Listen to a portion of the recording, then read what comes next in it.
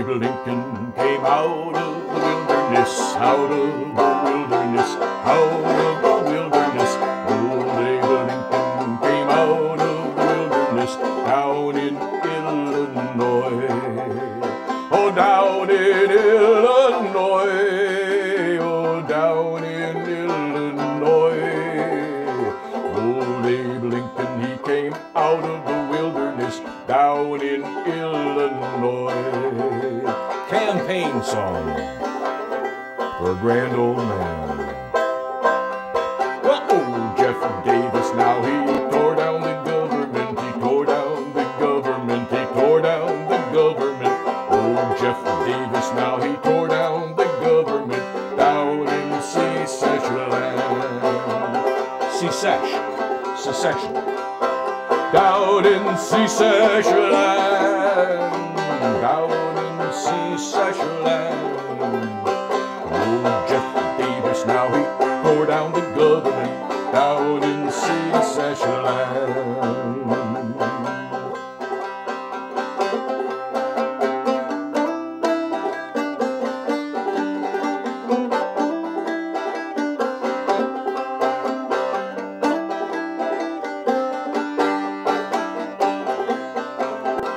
Old Abe Lincoln, now he'll build up a better one, build up a better one, build up a better one.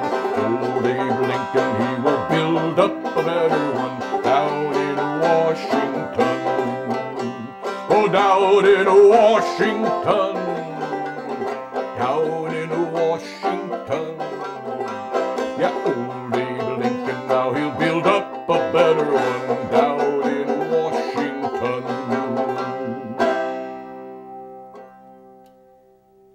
Abraham Lincoln was a country boy, raised in the farmlands and the frontiers of early America. And he loved music, loved it. He held musicians and singers in high regard and wished he could include himself among them. Actually, he did admit that he was a musician of sorts, played on two instruments. A brand new instrument that actually came into the world in probably the 1820s. We're talking the harmonica. So I'm going to play on a couple of these instruments that Abe Lincoln played on, the other one being this, one of the most ancient of human musical instruments. We now call it the Jew's harp. Here's some songs that Abe might use for courting and just having a good time as he would ride the circuits in early frontier America.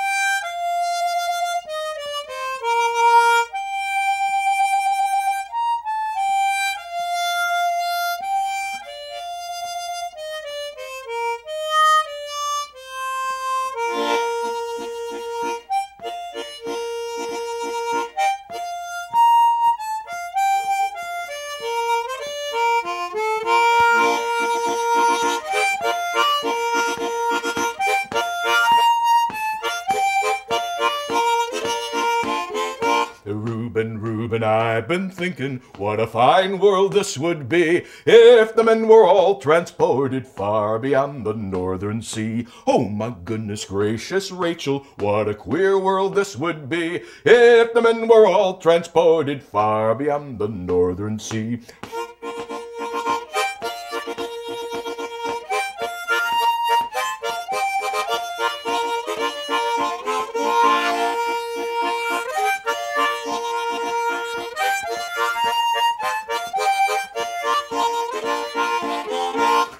Reuben, I've been thinking what a gay life girls would lead if there were no men about them, none to heed them, none to please.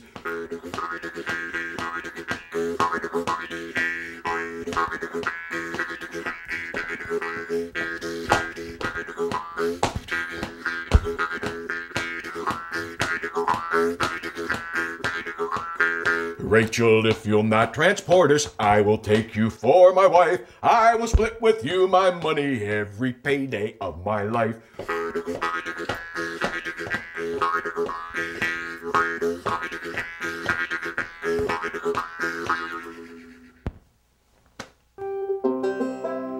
Yes, Abe Lincoln loved the songs.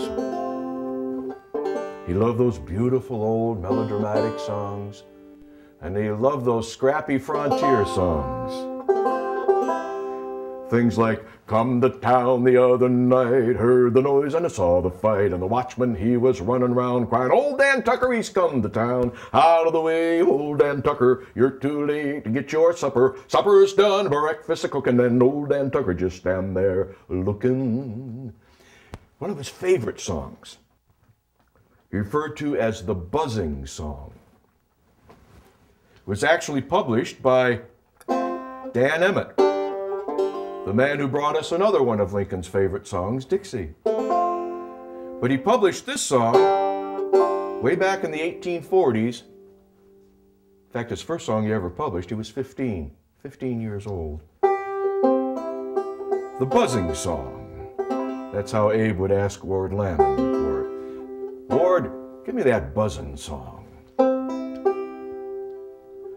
When I was young, I used to wait upon old master, give him his plate, and pass the bottle when he got dry, and brush away the blue-tail fly. Jim Crackle, no, I don't care. Jim Crackle, no, I don't care. Jim Crackle, no, I don't care. Old master's gone away. Jim Crackle, no, I don't care. Jim Crackle, no, I don't care. Jim Crackle, no, I don't care. Old master's gone away. Now after dinner, old master sleep. He bid his man the vigil keep. And when he going to shut his eye, he tell me, watch the blue-tail fly. Jim Crackle, no, I don't care. Jim Crackle, no, I don't care. Jim Crackle, no, I don't care. Old master's gone away.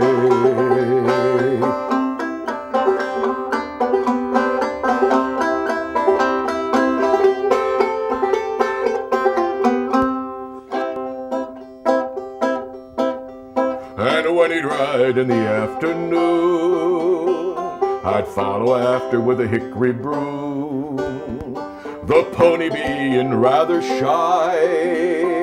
When bitten by the blue-tail fly, Jim Crackle, no, I don't care. Jim Crackle, no, I don't care. Jim Crackle, no, I don't care. Old master's gone away. And when he'd ride around the farm, the flies so numerous they did swarm, one chance to bite him on the thigh. Oh, the devil take the blue-tail fly. Jim Crackle, no, I don't care. Jim Crackle, no, I don't care. Jim Crackle, no, I don't care. Oh, master's gone away. Well, the pony run, he jumped, he pitched, and he threw my master in the ditch. He died and the jury wondered why. Oh, the verdict was the blue-tail fly. Jim Crackle, no, I don't care. Jim Crackle, no, I don't care. Jim Crackle, no, I don't care. Oh, master's gone away. Jim Crackle, no, I don't care. Jim Crackle, no, I don't care. Jim Crackle, no, I don't care. Old master's gone away. We buried him under a cinnamon tree. His epitaph is there to see. Beneath the stone I'm forced to lie, the victim of the blue-tail fly. Jim Crackle, no, I don't care. Jim Crackle, no, I don't care. Jim Crackle, no, I don't care. Oh, master's gone away. You know, I think one of the reasons why this was a favorite song of his is it's good to understand what cracked corn is. I learned this from folks up in northern Florida.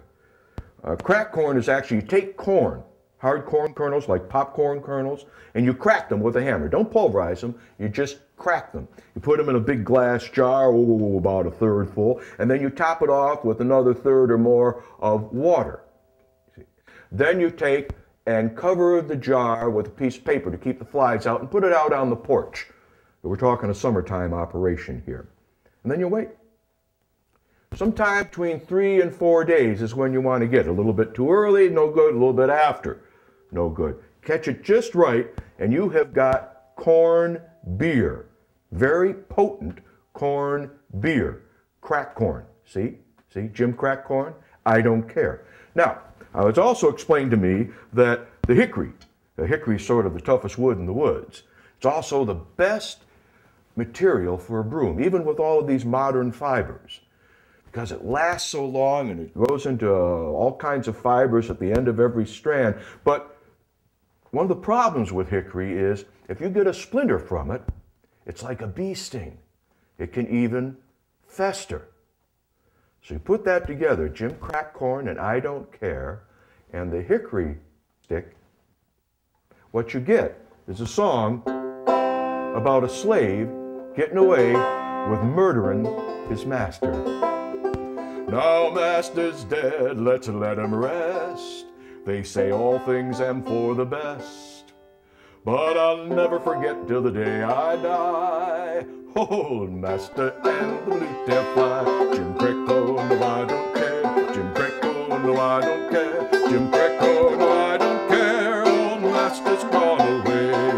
Jim Crack corn, no I don't care. Jim Crack corn, no I don't care. Jim Crack corn, no I don't care. Old master's gone away. Jim Crack corn. I've often said that you could touch the soul of a man by knowing the songs he loves. A song almost cost Lincoln his second term as president. What happened was a terrible battle, the Battle of Antietam, the first really invasion of Southern forces into the North. Terrible, terrible time. And about 4 or 5 days after the battle, because it was right near Washington, D.C. where it happened, Lincoln rode with McClellan and his dear friend Ward Lamon around the battlefields. And Ward Lamon, who'd been with Lincoln most of his life, could tell that his dear friend was starting to slip into one of his dark, dark moods. And he knew that if Lincoln slipped into moods like this, sometimes he could be gone for a couple days. And Lincoln asked Lamon, he said, Ward, could you sing me that sad little song? And Ward Lamon knew exactly the song that Lincoln was asking for. It was a song that Lincoln loved back when they were riding the circuit, and Lamon always felt it had something to do with that tragic love affair he had with Anne Rutledge, who died so young. So Lamon sang that sad little song. And he saw that Lincoln was taking a nosedive in his moods. So in an attempt to pick him up again, he sang one of those scrappy frontier or minstrel songs, actually, in hopes that it might pick him up a little bit.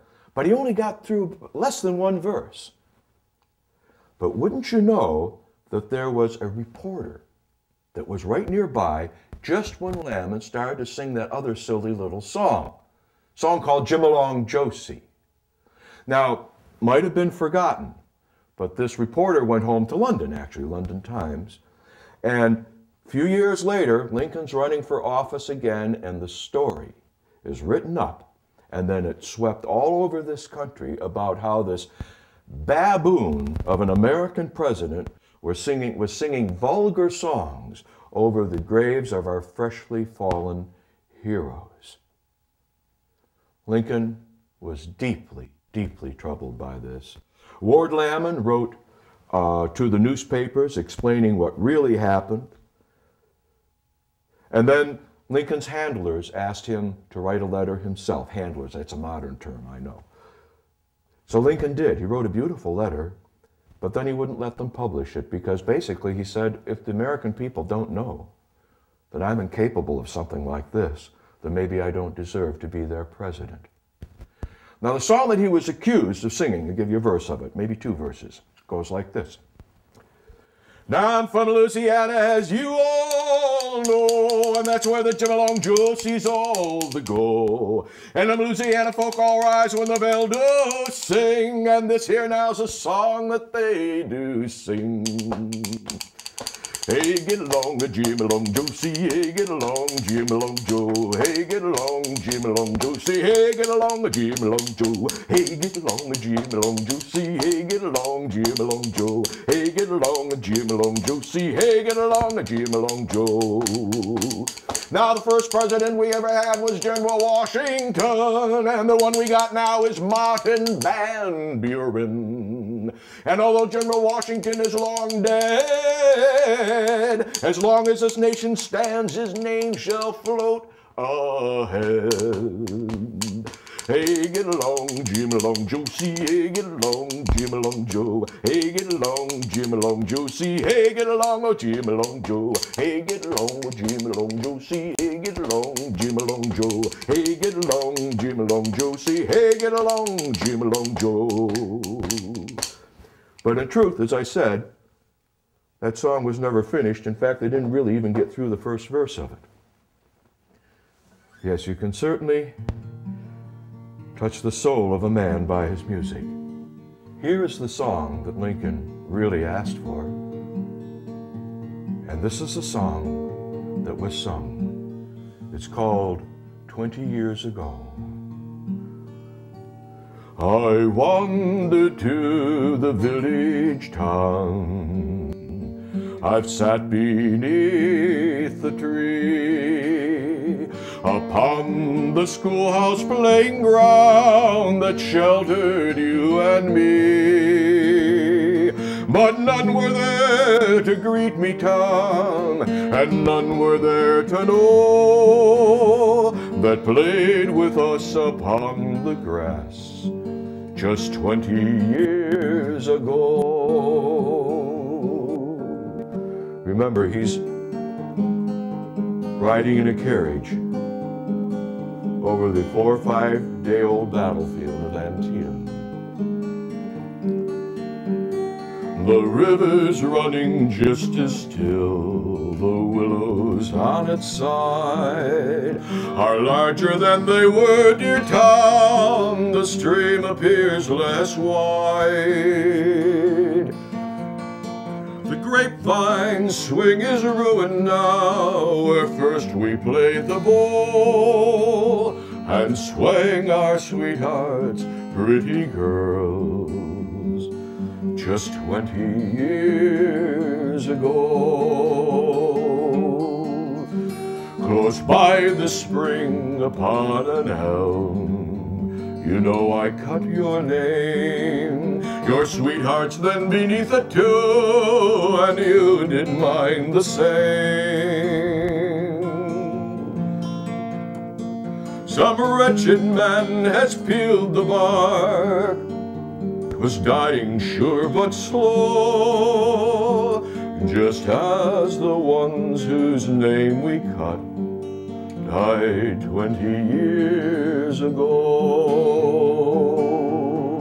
My lids have long been dry, dear town, but tears came to my eyes. I thought of her I loved so well, those early broken ties. I visited the old churchyard, I brought some flowers to strew upon the graves of those we loved just 20 years ago. Some now are in the churchyard laid, some sleep beneath the sea. There's little left of our old class, excepting you and me. And when our time shall come, dear town, and we are called to go, I hope they'll lay us where we played just 20 years ago. I hope they'll lay us where we played just 20 years ago. Touching the heart of a great American president.